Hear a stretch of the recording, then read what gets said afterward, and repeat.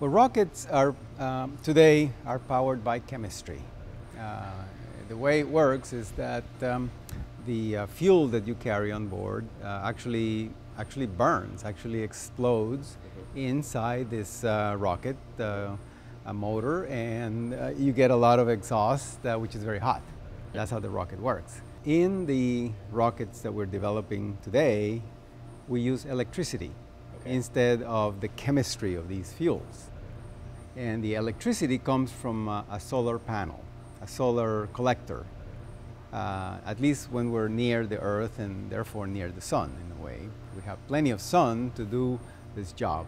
The electricity is used to heat the plasma, and we pretty much heat the plasma the same way you heat your coffee in your microwave oven. You just put it in there, and these electromagnetic waves, microwaves, which you call in the oven, come in and make the plasma really hot. And of course, in the microwave oven, you don't want to make it too hot, but in the case of the plasma rocket, we make it up to millions of degrees. What happens is that when you go really far away from the sun, then the solar panels tend to get really big.